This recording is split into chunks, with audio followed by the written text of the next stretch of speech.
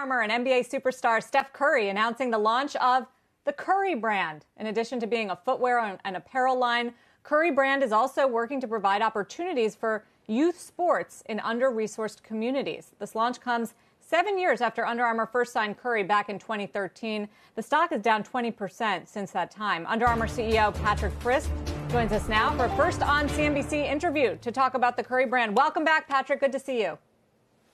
Thank you, Sarah. Great to be here. So across categories, across sneakers, apparel, it sounds a lot like the Jordan brand. Is that the model here?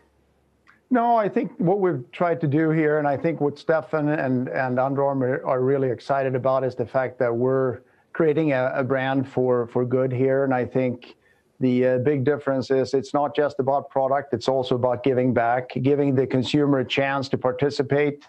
And for Stephen to do something that he's been wanting to do for a long time, which is impact youth and participation in sport, which is also what Under Armour is trying to do. So this is really about both brands combining their values and doing some good at the same time.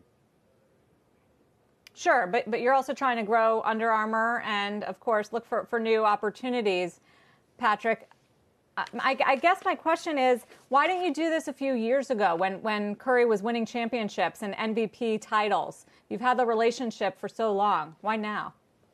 Well, I think it's a combination both of Under Armour, maturing more as a brand together with Stephen. And, Stephen has been wanting to do this. We started talking about this about 2 years ago or a little bit more than that. And it's been maturing. And I think this year especially, there's been more time for Stephen to dedicate a little bit of extra time to this effort.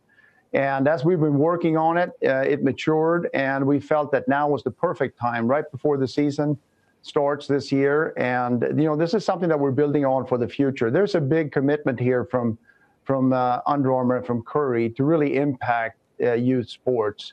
We're looking to impact about 100,000 kids until 2025. And if you want to do that, you got to get going. And we believe that by starting in 2021 and putting a great program together, that's not just about product, it's also about places and about people. It's about training coaches.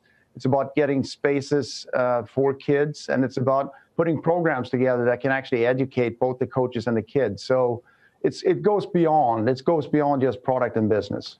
What, Patrick, qualifies a sportsman or sportswoman from being someone who you want to be associated with as a brand via typical sponsorship to being someone that you want part of the brand themselves? Is it quality on their field of play? How many sports people around the world could reach that level? I think there are very few that have the kind of appeal that Stephen has. And again, like Sarah said, Wilfred, we've been with Stephen for a very long time. And what we've found over that time is that our values align so well together. And if you want to go out there and do something today, I think you've got to do something that is just beyond just the shirts and shoes business. And we feel that, as I said, by combining a purpose with the product, impacting kids. And one of the big problems that we see today is the fact that so few kids have access to sports. There's only about a 22% participation in low-income families today in sports. And this whole COVID pandemic has certainly made that even more difficult. So we're trying to team up here with Stephen and do our part and change the game for good. Shepard Smith here. Thanks for watching CNBC on YouTube.